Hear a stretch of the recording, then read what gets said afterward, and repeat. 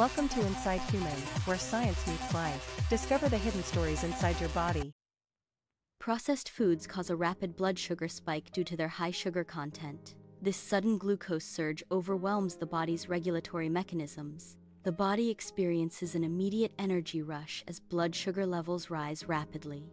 Insulin is released to compensate for the elevated blood sugar. A subsequent energy crash occurs as insulin attempts to lower blood sugar. This cycle of rapid spikes and crashes can negatively impact overall energy levels. Long-term processed food consumption can trigger chronic inflammation at the cellular level.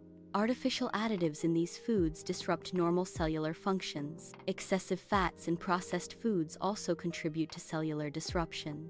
This disruption promotes toxin accumulation within cells. The body's natural repair processes are hindered by this inflammation. Weakened organs and increased risk of chronic diseases are potential outcomes. Replacing processed foods with natural foods aids metabolic balance. Natural foods offer nutrients, fiber, and antioxidants for cellular health.